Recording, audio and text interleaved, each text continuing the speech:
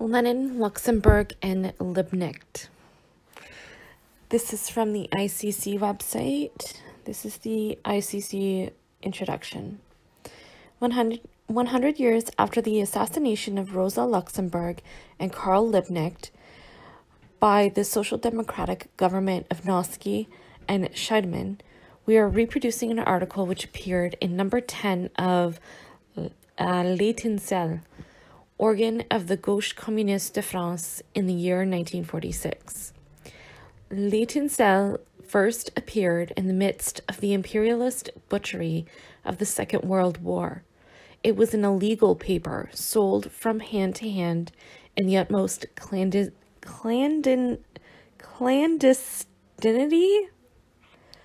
At the risk of their lives, the militants of the GCF fought against a war which, in the name of anti-fascism and the defense of the socialist fatherland, was driving the workers to massacre each other in the interests of imperialist capital.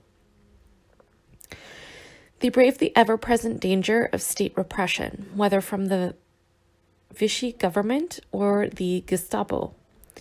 But the greatest danger they faced came from a party which dared, and still dares, to call itself communist, a party which broke all records in propagating the most shameless chauvinism. In the name of Lenin, of the Workers' Revolution, this communist party openly called for programs for the physical liquidation of individuals who stood against the dupery of anti-fascism. It will always be remembered for its infamous slogan at the time of the liberation, à chacun son boche, each to his own Hun. The Social Democrats, who in 1914 became the recruiting sergeants of the imperialist war, and in 1919 the bloodhounds of the counter-revolution, were ably succeeded and even surpassed by the Stalinist CPs of the 30s and 40s. By invoking the revolutionary leaders who, in 1914 to 19, remained loyal to the internationalist principles of the working class, L'Étincelle was itself raising high the flag of proletarian internationalism against those who, in its own day, continued to trample it into the mud. And since in its every battle the proletariat is still forced to confront the descendants of these traitors, Social Democrat or Stalinist, the message in this article has lost none of its urgency for today. This is the actual article. Revolutionaries are commemorating the anniversary of the death of these three militants and leaders of the international proletariat at a particularly agonizing moment, when the working class in all countries has been plunged into the blackest misery, when humanity has only just come out of 6 years of the most atrocious butchery, when all the capitalist states are feverishly preparing for a third world war, when the weak class reactions of the proletariat have been inexorably and preventatively crushed by the monstrous military forces of capital, or have been derailed, deformed, and diverted thanks to the so-called workers' parties, which are in the service of capitalism. To evoke these three figures, their lives, their work, their struggle, is to evoke the history and experience of the international struggle of the proletariat in the first quarter of the 20th century. Never have human lives been less private, less personal, more entirely dedicated to the cause of the revolutionary emancipation of the oppressed class than the lives of these three of the most noble figures in the workers' movement. The proletariat doesn't need idols. The work of the great revolutionaries is an encouragement to fight. More than any other class in history, the proletariat is rich in fine revolutionary figures, in devoted militants, in tireless fighters, in martyrs, in thinkers, and in men of action. This is due to the fact that, unlike other revolutionary classes in history, who only fought against the reactionary classes in order to set up their own domination, to subject society to their egoistic interest as a privileged class, the proletariat has no privileges to win. Its emancipation is the Its emancipation is the emancipation of all the oppressed and from all oppressors. Its mission is the liberation of the whole of humanity from all social inequalities and injustices, from any exploitation of man by man, from all forms of economic, political, and social servitude. It's through the revolutionary destruction of capitalist society and its state, through the construction of a classless, socialist society, that the proletariat will carry out its historic mission and open a new era of human history, the era of real freedom and the flowering of all mankind's potential. In the period of capitalism's decline, only the proletariat and its emancipatory struggle provides the historic soil for all that is progressive in the aspirations, ideals, and all other areas of human activity.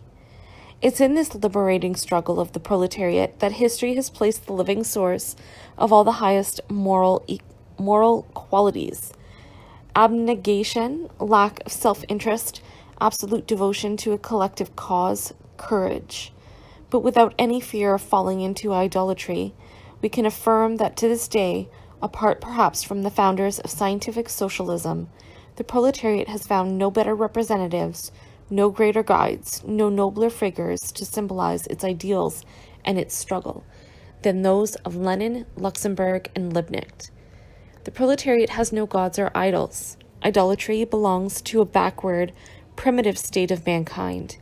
It's also an instrument for the conservation of reactionary classes and for the brutalization of the masses. Nothing is more pernicious for the revolutionary struggle of the proletariat than the attempt to graft fetishism and idolatry into it. In order to triumph, the proletariat needs an ever-expanding, ever-sharpening awareness of reality and of its goals. It can't draw the strength to go forward and accomplish its revolutionary mission from any form of mysticism, no matter how noble, but only from a critical consciousness drawn from scientific study and from the living experience of past struggles. For revolutionaries, the commemoration of the deaths of Lenin, Luxemburg, and Liebknecht can never be a religious act.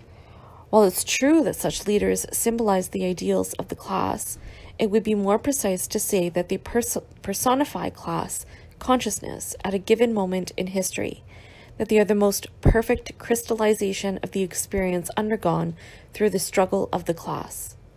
In order to take its struggle forward, the proletariat has a continual need to study its own past in order to assimilate its experience, to build on historical acquisitions, and thus to go beyond inevitable errors, to correct the mistakes it's made, to strengthen its political positions by becoming aware of insufficiencies and gaps in its program, and finally to resolve problems which have up to now remained unsettled. For revolutionary Marxists who abhor idolatry and religious dogmatism, to commemorate the 3 L's is to dig out of their work, their lives, their experience, the elements needed for the continuity of the struggle and the enrichment of the program of the socialist revolution. This task is at the base of the existence and activity of the fractions of the international communist left. Against the falsification of Stalinism, Lenin's real teachings. There is no more revolting example of the deformation, no more shameful case of the falsification of the life of a revolutionary than what the bourgeoisie has made of the work of Lenin. After hounding him, pursuing him with implacable hatred throughout his life, the world bourgeoisie has fabricated a false Lenin in order to dupe the proletariat.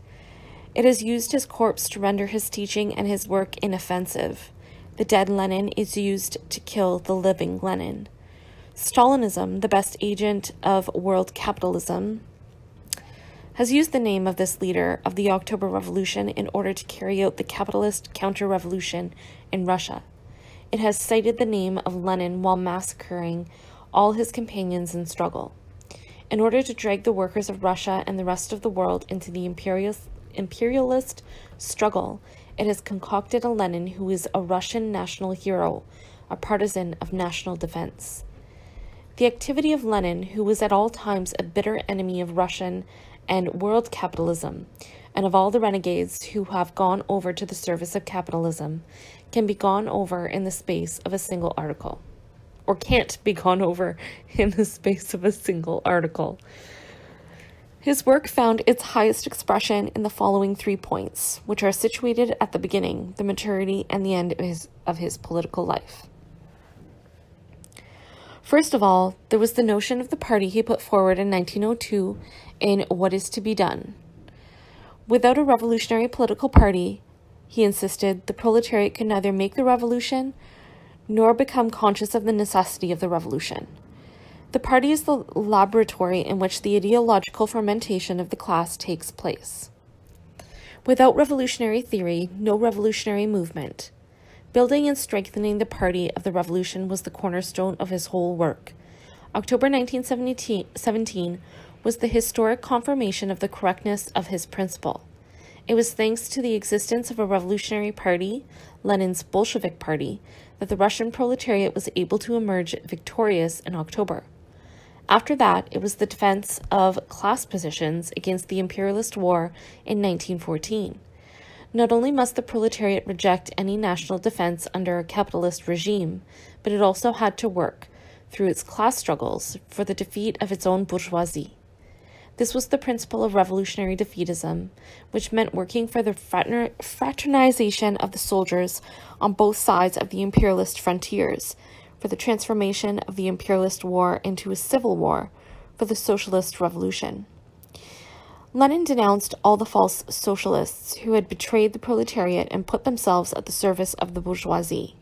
He also violently denounced all those who, while paying lip service to opposition to the war, hesitated to break with the traitors and renegades. He proclaimed the necessity for the formation of a new international and for new parties in which the traitors and opportunists would have no place. Finally, he demonstrated that the imperialist epoch was the last period of capitalism, the period of imperialist wars, and that only the proletariat could put an end to the war through the revolution. This thesis of Lenin's was confirmed by the outbreak of the revolution in Russia and then in Germany, which put an end to the First World War. It was again confirmed in a tragic manner when the defeat of the revolution and the physical and ideological crushing of the proletariat posed the conditions for the New World imperialist war of 1939 to 45. Lastly, Lenin demonstrated in 1917 in practice that the transformation of society cannot come about through a peaceful process of reforms, but demands the violent destruction of the capitalist state from top to bottom and the installation of the dictatorship of the proletariat against the capitalist class. The victory of the October Revolution, the construction of the Communist International, the Party of the World Revolution, the fundamental theses of the International, were the crowning point of Lenin's work, the culminating point, the most advanced position attained by the proletariat in the whole preceding period. The death of Lenin coincided with the reflux of the revolution and a series of defeats for the proletariat. In this period of reflux, the absence of Lenin, the inspired leader, weighed heavily on the revolutionary movement. Lenin's rich work was not exempt from errors and gaps. It is up to the revolutionaries of today to correct and to go beyond the historical errors of the proletariat. But Lenin, through his work and his action, made a gigantic and decisive step on the road to revolution, and in this sense will remain an immortal guide for the proletariat. Rosa Luxemburg and Karl Liebknecht, magnificent figures of the world revolution. The work of Rosa Luxemburg is still profoundly ignored today, not only in the broad masses, but even among experienced militants. Rosa's contribution to Marxist theory made her the most brilliant and profound continuator of Karl Marx. Her analysis, The Evolution of the Capitalist Economy, provides the only scientific explanation of the final permanent crisis of capitalism.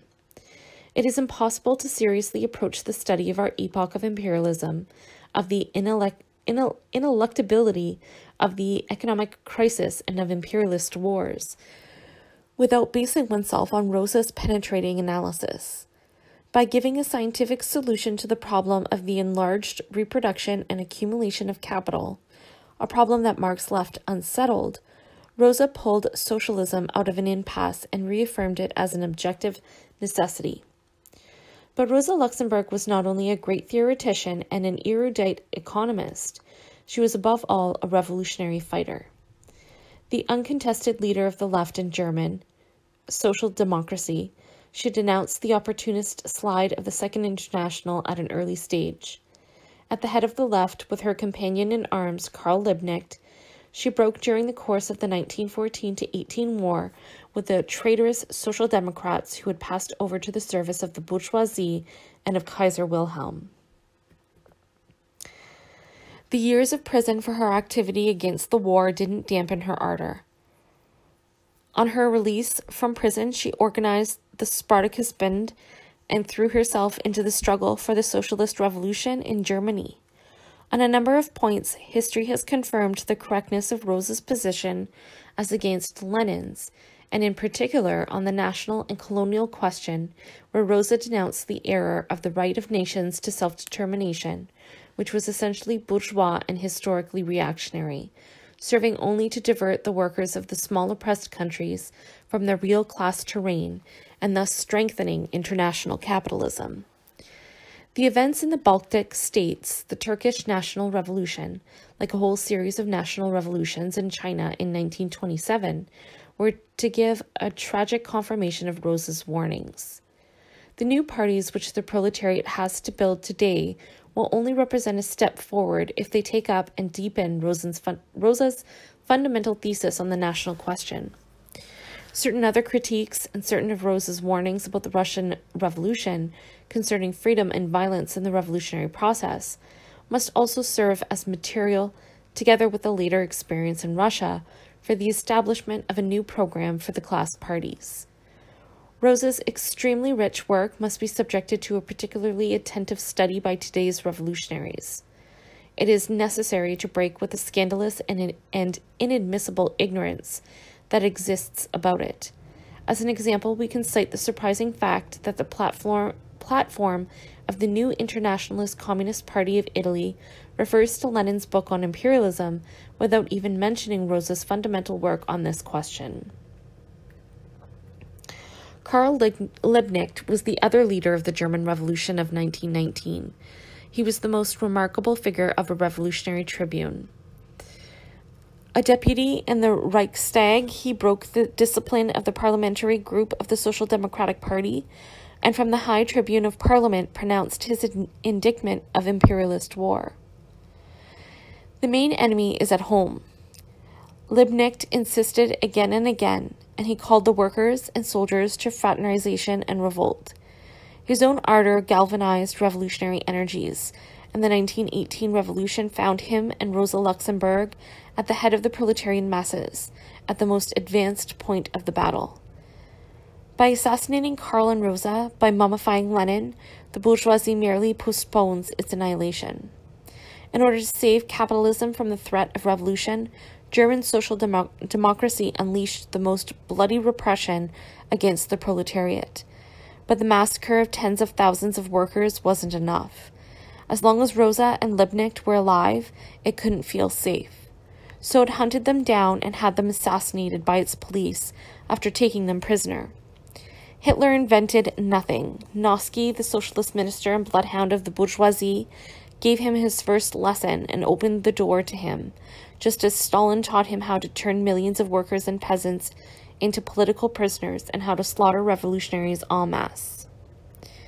The murder of Rosa and Karl beheaded the German and world revolution for years.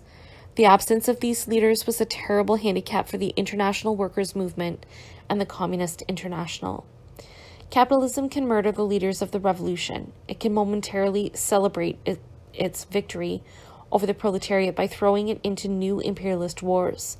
It cannot, however, overcome the contradictions of its system, which hurl it into the maws of generalized destruction. Lenin, Karl, and Rosa are dead, but their teaching lives on. They remain a symbol of the fight to the death against capitalism and war through the only way out for humanity, the proletarian revolution.